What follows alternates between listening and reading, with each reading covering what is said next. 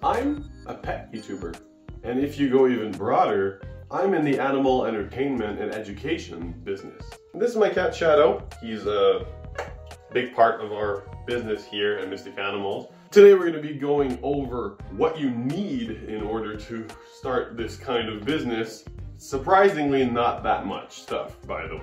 And we're also going to be going over multiple reasons why you should be doing this and why it's not that expensive if you don't choose to make it expensive. And it's a very good thing to do for the world and society that we live in and all that stuff. So I'll get into that later. But let's start with what you actually need in order to actually start, if that makes any sense. You definitely don't need an owl monitor. That's like a fluff on top. Chip is a bearded dragon. You should stick to that. Fadi is a mountain horn dragon from Fadi. You could get one of those, and you should. They're pretty great. But realistically, you should probably have one pet if you're going to talk about pets. Or maybe have experience with pets or animals in general. It would be kind of strange to have somebody that's not very experienced make a pet channel, and then maybe they go to different people's collections and stuff and like react to their stuff. I might have just given somebody a 1 million subscriber idea. But the way I see it, there's a bunch of different paths that you can take, right? You could get a bunch of the same animals, different morphs or something like that, right? Like a whole bunch of different kinds of Uromastics, for example, like the Egyptians and the Nigerians, the red and the yellows and the ornates and all the beautiful different variations of them, and you can become the Euro guy. Now that obviously works with every species, but you could also join a niche like arachnids or amphibians or ball pythons, although in that last one the game is more like morphs, which we'll get more into morphs in maybe an upcoming video. Hint, hint. Or you could do basically like we did and get a bunch of everything, and then you could get a bunch of different perspectives on a bunch of animals, or you could just basically do that with one animal, right? And make like an Instagram that's dedicated to that one animal. So many Instagram channels that are dedicated to one animal that go so viral. These channels basically make bank off of the sponsors and all of the things that they get sent and all that stuff. They do product placement, they get paid. All of that is good business as well with just one pet. You know, when I was young, I really wanted to work in the field and work with animals and, you know, like do documentaries or things like that, you know? Rub his tummy there, because he's a good boy. All that stuff would make me wish that I could go out in the wild and handle some reptiles and see the world, you know? They don't just send anyone to the Amazon rainforest to collect data samples on boa constrictors. Unfortunately, that would be a pretty cool job, no.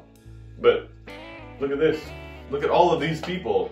These people didn't go to school for reptiles. These people just have an undying love for these animals and wanted to share it on the internet, and it became their job. And that could be you too. It's just a matter of luck. But not just luck. There's a couple tools that you can get that will help you get there. And I'll help you choose those tools. For starters, all of our videos are recorded on phones. Gone are the days where you need a beautiful, huge $10,000 camera to produce something, right? Although that has its applications. A lot of people upgrade their cameras later on, but that's besides the point. Another important tool that I really love in order to improve the quality of all of the footage that you're shooting is a gimbal. I'm shooting with this gimbal, and this gimbal has only cost me this much.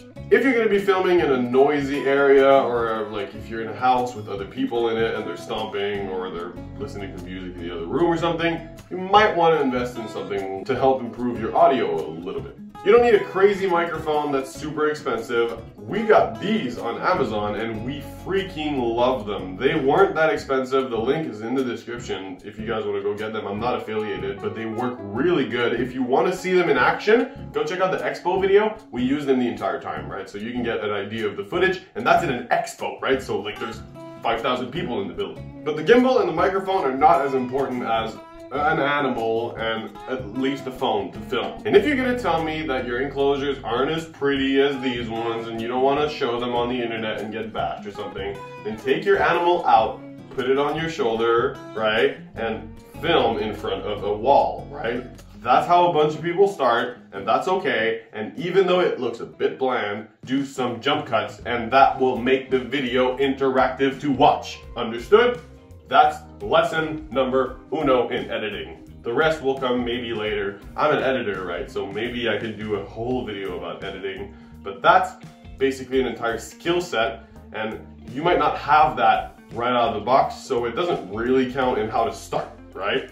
But in order to start, you would kind of need to put that footage in some kind of editor in order to make it a video. And a couple of years ago, I would have said, unfortunately, you need a computer. But there's a couple of YouTubers that I've heard of that make full-on videos on their phone. I think that's absolutely crazy, but I'm just used to a bigger screen, and I don't want to like cram my entire editing software in a phone that's this big, right? But that's okay, right? If you want to do that, and if you're used to that, then you should definitely do that. If you've posted TikToks or Vines or whatever, right? Do you remember Vine?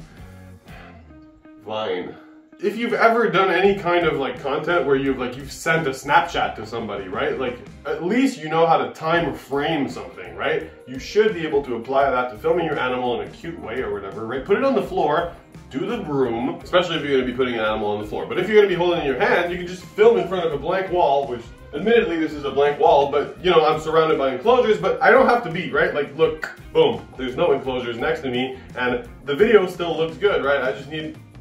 This is a fire skink. It was $30 or something, $25 at an expo, right? And you could just do an animal video just like this, right? You could film yourself feeding it, or holding it, or taming it, or doing little tricks with it, or you could tame it to do some little cool stunts or whatever, right? I don't know what you want to do, right? Or you could build a little parkour area or something for it, made of toilet paper tubes or clear tubing or whatever, and you could film that, and you could make so much content with some animals, and that can be a very beneficial thing. And that's the next point that I want to get into, which is why bother? Why would you do this? What kind of psycho upholds his entire life to film a bunch of lizards and snakes and turtles going about their daily life? Well, first of all, this guy, and maybe you, especially if you clicked on this video. Am I right? If I'm right, tell me in the comments, right? And tell me, how old were you when you first got interested in working with animals? But let me get back to my point. Why would you want to do this? Because it is a fantastic use of your time on this planet. You can educate people about these beautiful animals that are often seen as like a nuisance or as something that you would want to like ew and kick away or whatever, right? I know a lot of people are going to be offended by that, but I've actually heard people that are like, ooh, if I saw that in my backyard, I would kick it. And they weren't talking about this skink particularly, they were talking about a Berber skink, but same thing, right? Obviously. Well, not same thing, but same family. You know what I'm saying. And if you choose to make your content family friendly, then that's even better because then you can educate the next generation into it. Of course, you don't have to. There's plenty of channels like Lindsay Nicole that don't censor themselves. And good on her, right?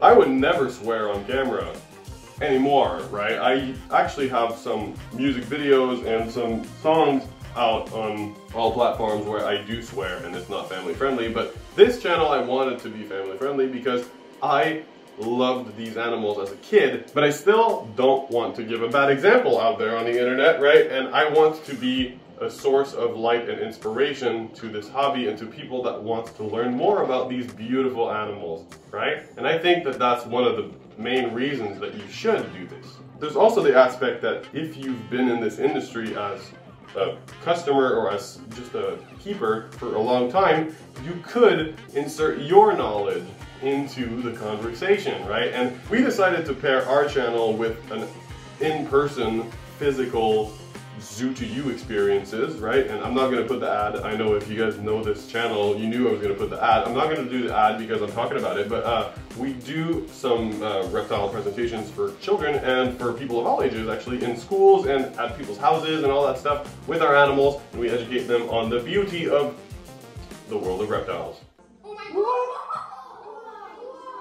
But not just reptiles, we actually bring arachnids and all that other cool stuff to the party as well. We just like teaching people about wildlife, right? And it doesn't matter their age or whatever, the parents get as much into it as the kids do, and everybody asks their questions, and everybody touches the animals and all that. It's a beautiful party and it's super fun. But if you've had the flame, just like me, to correct your friends when they say ignorant facts about reptiles, then you should probably join the conversation online, right? And it's a beautiful thing to do with your time, and it just helps so much in the conservation aspect as well, to have a bunch of voices go out and speak about these reptiles and get a bunch of people interested. If we can get people interested about animals, then it'll be a lot easier to save them, right?